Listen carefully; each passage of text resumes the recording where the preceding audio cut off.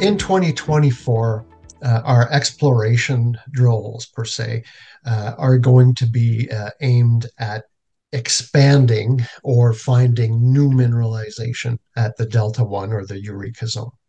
Our new interpretation shows, or we've reinterpreted the geometry of the unconformity that appears to control the mineralization. And anytime we're within several hundred meters of that unconformity, we get some mineralization.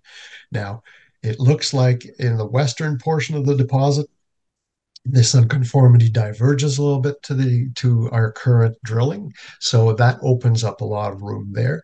To the east, we still have what our investors affectionately refer to as the deep blue zone, where we still believe has extreme potential, and we're going to be testing some targets in there. But we're also going to be testing some targets at depth below the deposit.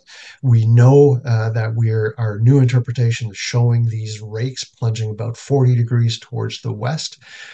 These are high grade shoots, and we're going to try to drill those to see how deep we can go there.